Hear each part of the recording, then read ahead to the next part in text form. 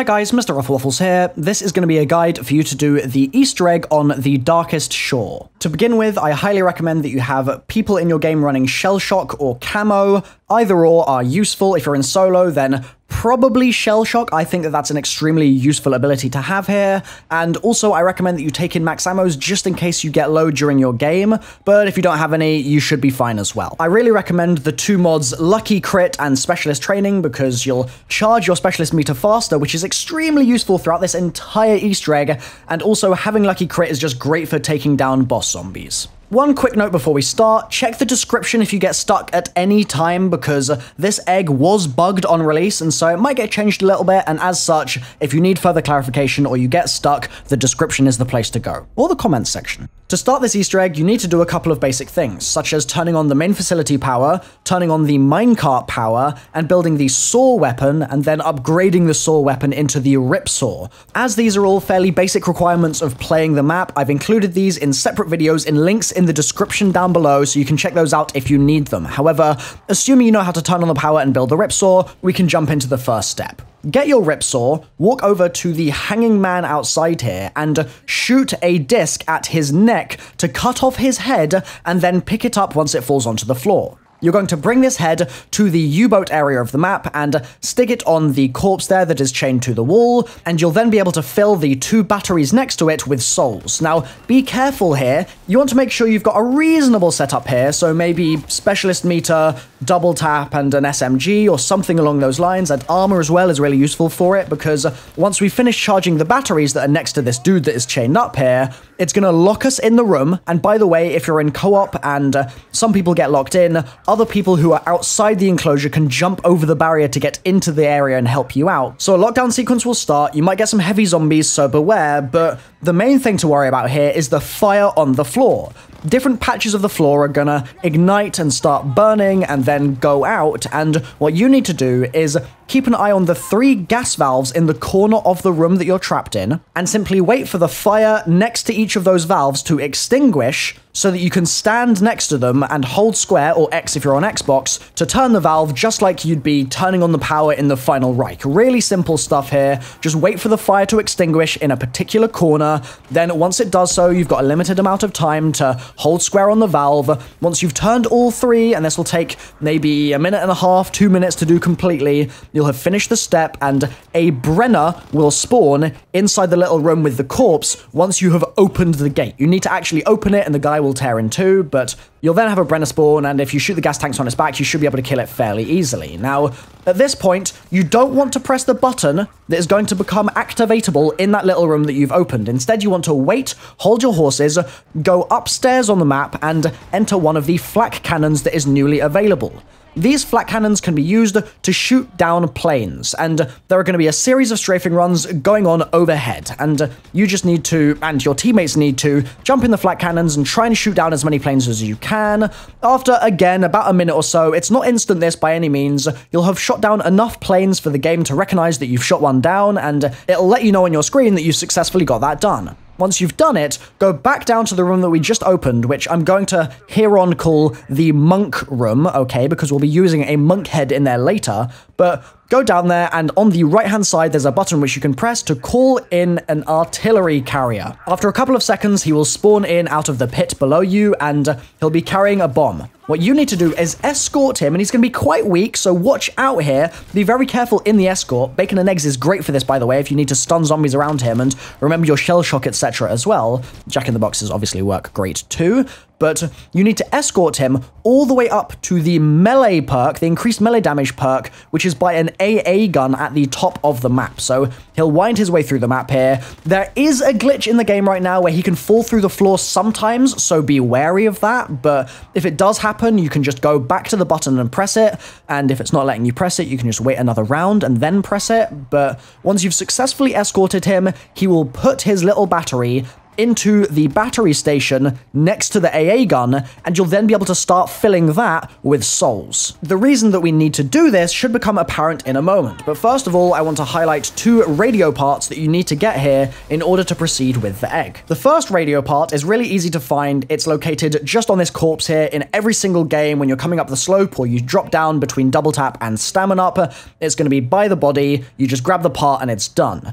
The second is a little bit more involved. Once you've shot the planes down, you should be able to come to this cliff face here and see a plane wreckage, and if you shoot with your ripsaw at the hand of the, I guess, body that's hanging out of the wreckage here, it should drop a metal box, and that is another radio part that you can pick up. Once you've done all your plane stuff and you're on the AA gun charge step, you can go over to this table here and build your radio, and this is going to be something that we actually use throughout the rest of the Easter egg, so pay attention to this location. There'll be some audio that plays, and Straub will then say that he's sending in ships to attack the island, and these ships are going to artillery shell your entire island, so be very wary of this. They can kill you, they do a fair amount of damage if they direct hit you, and it's just a bit of a pain, so what I recommend you do is only build the radio tower as soon as you're ready to start shooting down these ships with the AA gun that you've hopefully been charging by filling it with souls, as I mentioned previously. If you need more shots for this, by the way, for what I'm about to explain, then you can just get more souls and keep trying. To do this bit, stand next to the AA gun and look out of the window there. You should see that there are maybe 1 or 2 ships out in the sea that you need to shoot down, and you can use the controls on the left and right hand side of that fire button in the center to get the gun into the right place, and then shell the ships. I recommend you turn on character subtitles, by the way. I really highly recommend this, actually, because it's really useful for the whole egg, but especially for this bit, because if you miss, your character might say, aim higher or aim lower, and that's really useful because they basically are just telling you exactly how to do the step for you. Another tip for this is to stand directly under the AA gun, look up the barrel so that you're actually looking down the entire gun itself, and then move your crosshairs down and use that to line yourself up with the ships to check if you are lined up correctly or not. Once you've destroyed all the ships, you'll get a notification on your screen and you're good to move on with the Easter egg. This next bit involves the monk's head and a secret room, and you can do this earlier in your game, by the way, if you feel so inclined. We need to go down to the beach and then ride the minecart up to the top area of the map, or vice versa, go from that Graben green area down to the beach, which I believe is the strand. When you're going between them, on each new round, you'll have bomber zombies spawn inside the minecart tunnel. You want to avoid killing any of them, so they just blow up on you, because you need a bomber zombie to blow open a wall on the side of the minecart route. If you're going from top to bottom, it's on your right. If you're going from bottom to top, it's on your left.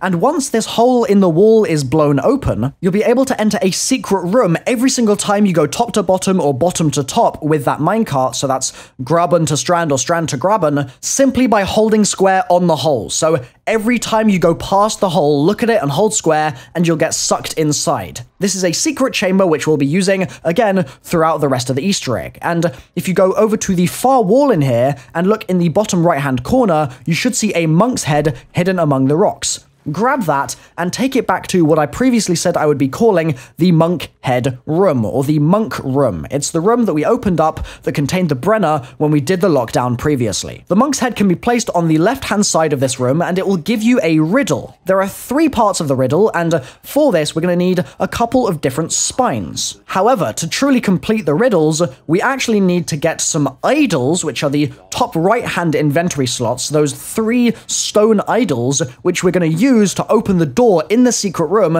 to get into another further room inside there. The 3 idols are fairly straightforward to acquire. The first of them can be grabbed by going to the flak gun, which is by the AA gun that we were using previously, and shooting the red rock directly in front of you, so aim as low as you can and shoot that rock. It should explode, and then if you run down to the beach, you should see the idol just sitting on the sand for you to grab, and you can then ride the minecart between the strand and the Graben like we did previously, enter that secret room, and place the stone idol in the wall. That's 1 out of 3. The second can be quite easily acquired by harvesting the spine of a regular zombie. You can harvest, by the way, with the ripsaw, in case you don't know, by kind of sprinting and trying to bayonet charge by meleeing as you do it, and you should go into a kind of frenzy and pull your sword up and charge the zombie, and then hold square once you start doing that heavy melee attack with it. So harvest a regular zombie and check if you got a charged spine. It should be glowing red in front of you. It might take you a couple of regular zombies to get one that's actually charged, but once you do, bring the spine, and by the way, it's on a timer here. In the bottom left-hand corner of your screen, you'll see a red timer slowly depleting. That's the charge on the spine that's remaining. So in that time, before it expires, bring it to the bucket of heads just next to the monk head in the monk room, and you should see the spine disappear from your little inventory in the bottom left-hand corner of your screen, and the machine will spawn a new regular zombie for you, who will run all the way through to the beach area of the map, so walk with it, and it'll go to the beach. Maybe you want to protect it as well. It'll wade into the water, and then it will return carrying a second stone idol. Once it returns and drops the idol, grab the idol and do what we did before, simply hop on the minecart, go to the secret room and place it in the wall. The third stone idol is definitely the trickiest, and this is 100% going to be the most nonsense heavy part of this guide, I suppose, because it's really hard to spot sometimes, okay? So what essentially is going to happen here is around the map there are going to be several rocks sticking out of the cliff faces that look a little bit suspicious. They'll be their own little rock kind of glued on, just a little bit of red rock attached to the cliff face, and what you need to do is go around and shoot those red rocks with your ripsaw and try and destroy them with it. If you successfully destroy them, it will explode, it'll disappear, that little red blob will no longer be attached to the cliff face, and once you've done it enough times, you'll get lucky and the idol will drop out of what was previously that little blobby rock onto the floor for you to pick up. You'll probably have to do multiple of these in your game, so there are a few spawns that I know, and I will show you these now, but I'll also have a list of these in the description down below, and I'll be providing further help in the comments in case you do get stuck on this, but there's a good chance you have to shoot sort of 3, 4, 5 rocks in one game in order to find your spawn. Here's a clip of me shooting 3 possible spawns, so we're starting off with the misty kind of cliff face here. If you then shoot that and it's not there, go under the little walkway, and there's another on the cliff face on the other side. If that still doesn't work, you can go further still along the cliff and shoot another one of the rocks. There can also be a spawn by the packapunch. If you're at Pap and you look up, actually, it's probably a bit easier if you go towards double tap for this, but you look towards the cliff face there should be a little tuft sticking out that you can shoot. You might get your idol there. You could also get your idol if you're at the flak gun by double tap or between double tap and Stamin up. If you stand by that, you should be able to look towards the slope going down towards the lower areas of the map and see some pylons in front of you, and you should see a rock sticking out somewhere there between the pylons that you want to shoot. I believe there are also locations along the cliff face where I was talking about before, here, here, and here. Like I said, more spawns in the description.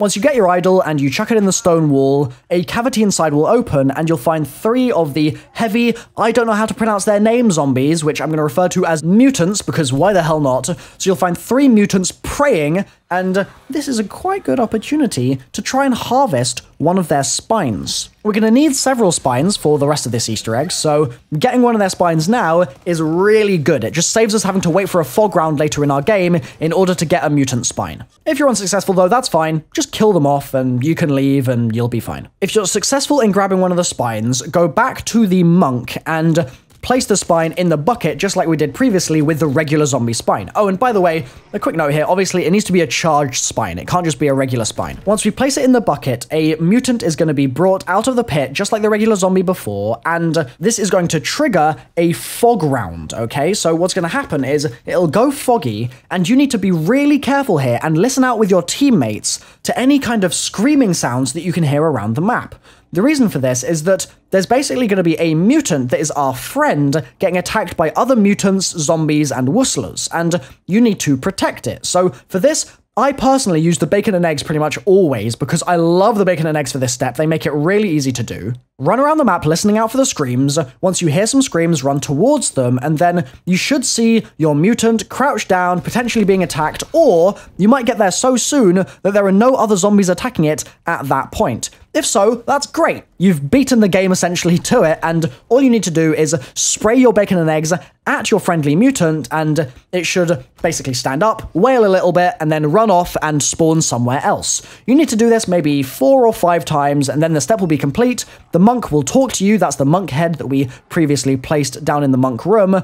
And you'll then be able to continue with your sacrifice, which I'll talk about in a moment. But first, I want to quickly mention some spawns for this, okay? So, common locations that I've seen this guy are down by the whale in the beach area, up by the AA gun in the AA gun area, I suppose, and he can also be by the packapunch just to the left of it as well. There are a couple of other spawns, but those are 3 really common ones that I recommend you always check in your game. Sometimes it'll sound like he's on the beach and he's actually by the AA gun and vice versa, so that's a little pro tip to check out. Once you've done that 4 or 5 times and the monk has talked to you, you'll be able to complete your sacrifice by going back to the secret room. Once you enter, and that's all of your team going in the room, by the way, you need to head up to that stone statue in the middle of the room.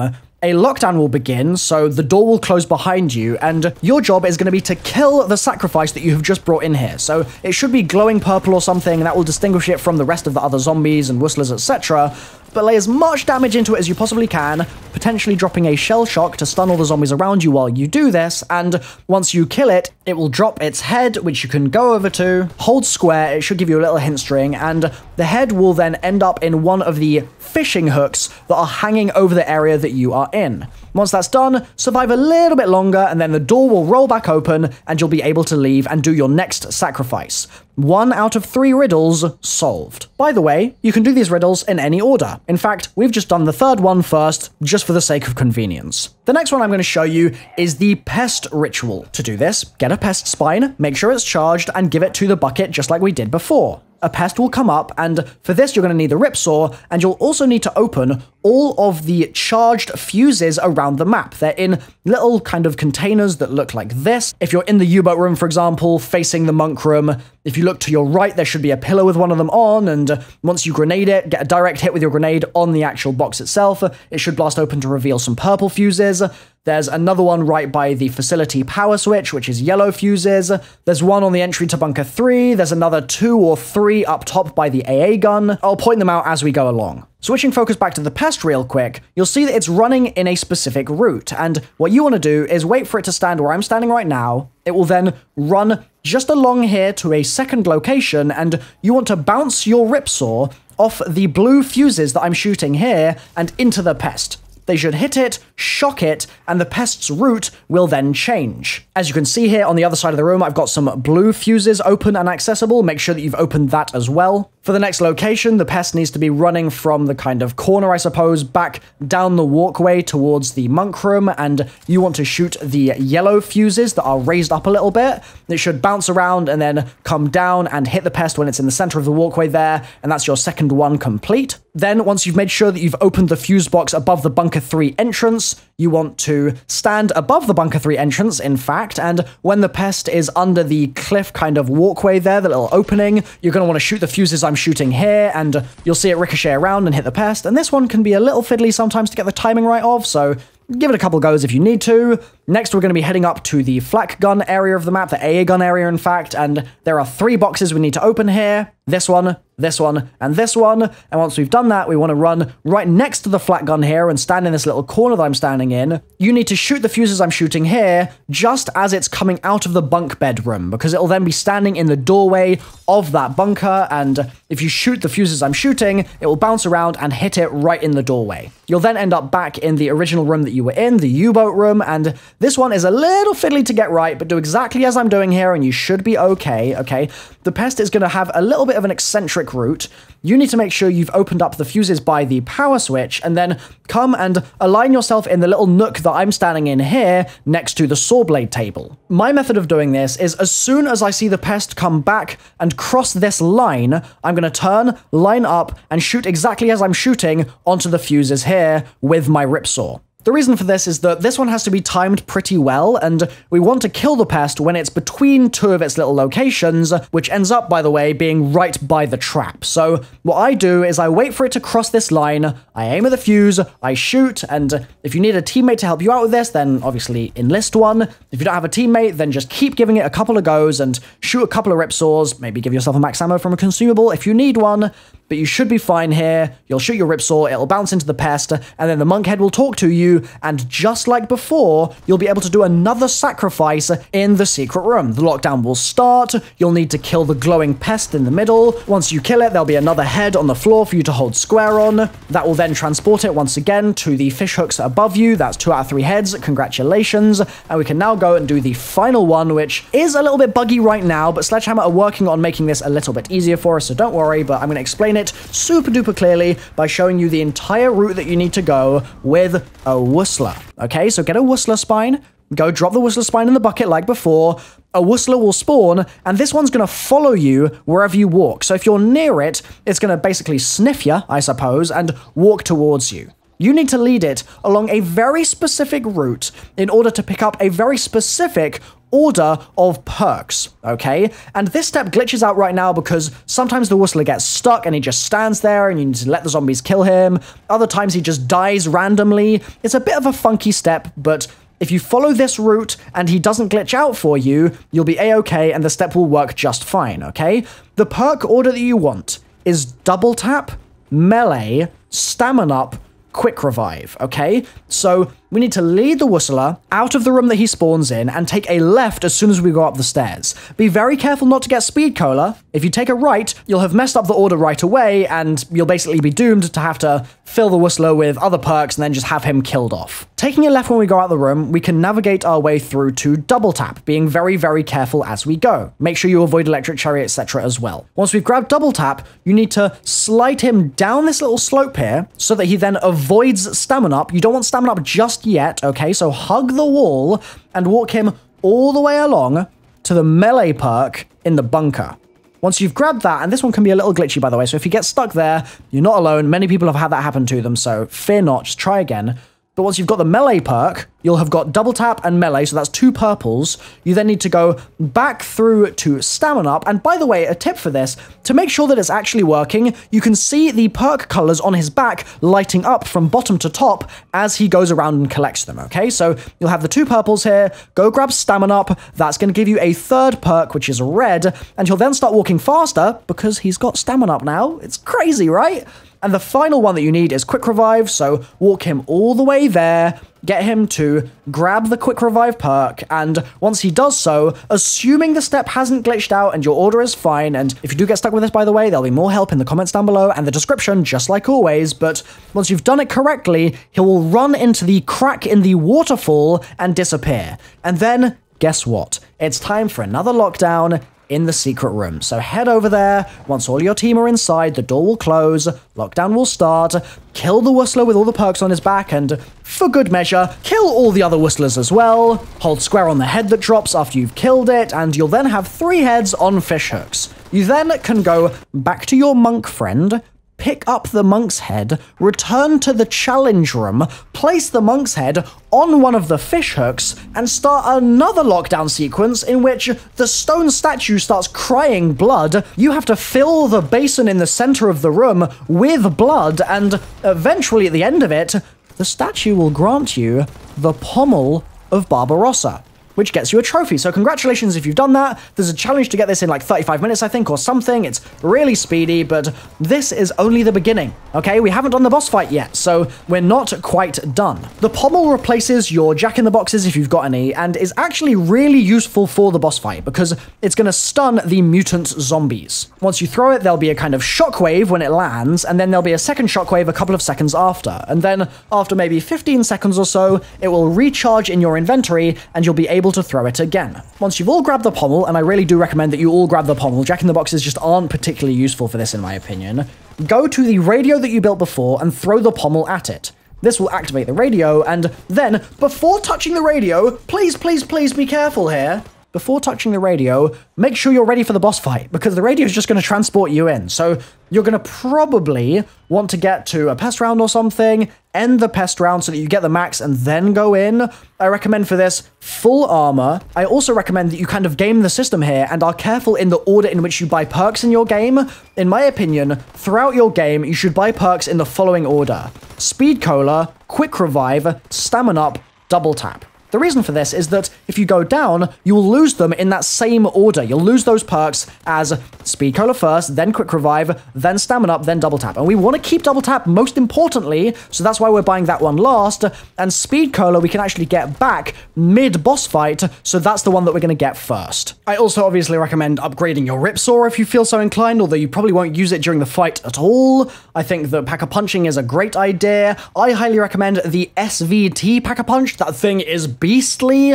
Also, Bacon and Eggs is great just for getting yourself out of tight situations, and it's just generally a good pair of guns to have. Once you're fully ready to get started though, go and hold square on that radio and you'll be transported to the boss fight. There are a couple of stages to this. You'll start off in the beach area of the map. There'll be a glowing mutant zombie that you need to chuck your pommels at and try and kill. There will be other mutants around as well, there'll be whistlers, etc, so make sure you're using your shell shocks here, make sure you're camoing if you need to, try and lay as much damage into that mutant zombie that's glowing as you possibly can, and just essentially kill everything, okay? Once you've done enough damage to that glowing mutant zombie, the one with the charge on it, then you've chucked your pommel at it enough times, it will die, the fog in the area will clear, you'll be able to wipe out the rest of the zombies, you should get a max ammo, and you'll be able to buy Quick Revive if you need as well, by the way, of course, but you'll then be able to jump on the minecart and head to the next area. Don't worry about changing the location, just jump on the minecart, you'll go to, I think, the U-boat pens or the top area of the map, but for us it was the U-boat pens second. This area is really quite spooky because the floor on here can be on fire, so be very, very careful of that. Make sure again to be using those shell shocks, etc. Kill the mutant zombie once again, that's your absolute priority here, and once you've done so, again, it will clear. You'll, by the way, be able to go up the stairs and grab yourself Speed Cola if you need to during this, but be very careful not to get trapped up there, of course.